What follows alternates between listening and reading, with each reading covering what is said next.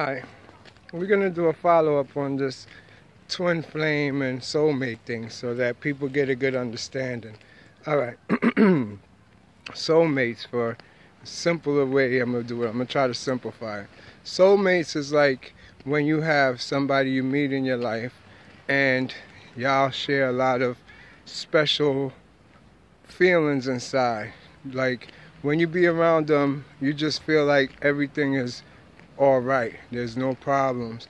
You know, soulmates console each other, there for each other, and they make beautiful love. You know, soulmates, a lot of us is coupled with our soulmates. You know, you'll know because your relationship is kind of more smooth and boring than fighting and lots of crazy chaos stuff. That's soulmates. Now, soulmates also come in groups.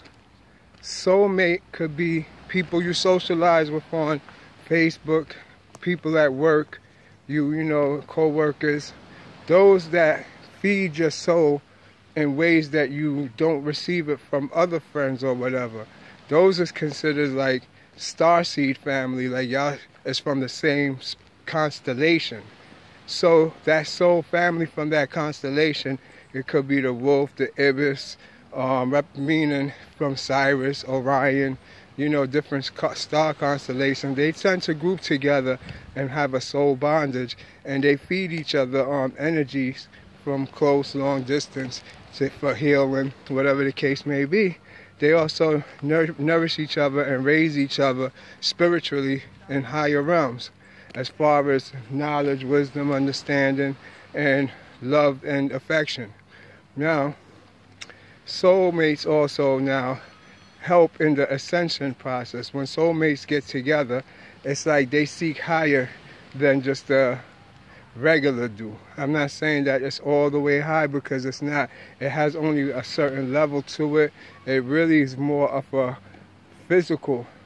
Now, I say physical in this sense because now you have what's called twin flames. Twin flames now is beyond the physical. It's now metaphysical. It's spiritual. That's the bottom line. Twin flames is really a spirit that was separated, went down to matter and became two separate souls, feminine and masculine, you know, man, woman. And then they wind up separating more in matter and becoming physical. What happens is, through adversity and sometimes a lot of different traumatic experiences, cause one of the twin flames to have some type of their consciousness and their subconscious unite into one, and they have an awakening. And when this awakening happens, it triggers the other twin flame to start waking up too. So they start to question their reality and a lot of things that they're going through, question the way they're living, everything in general. They could be married to somebody else and all of a sudden realize it was a big mistake.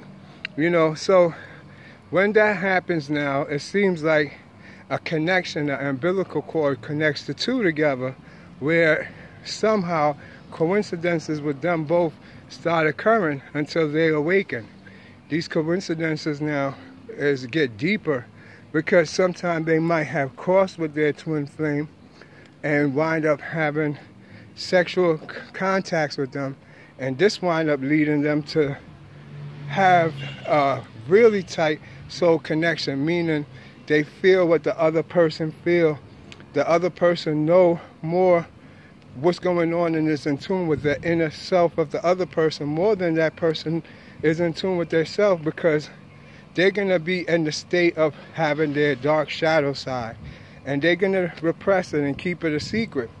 But the twin flame is there to show him his dark side, or show her her dark side, and reveal it. And that's going to cause adversity, a lot of arguing and fighting. So twin flames do a lot of arguing and fighting. They are the chaos. But the reason why it happens in such a way that it's chaos in that way is because they're constantly building. So they have to destroy what they create and redo it again better.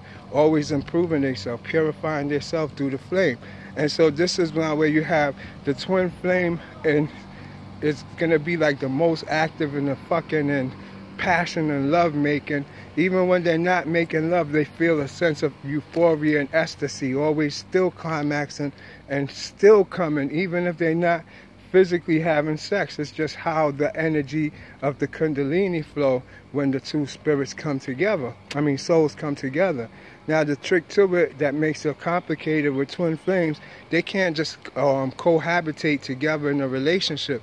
They have to ascend, because you see, when you're talking about twin flames, that's an order issued by God now. That's the higher source. Believe it or not, you would have to stop playing those silly games you playing as far as your belief system and learn the hierarchy of who you are, because you come next in the line after God, which is spirit.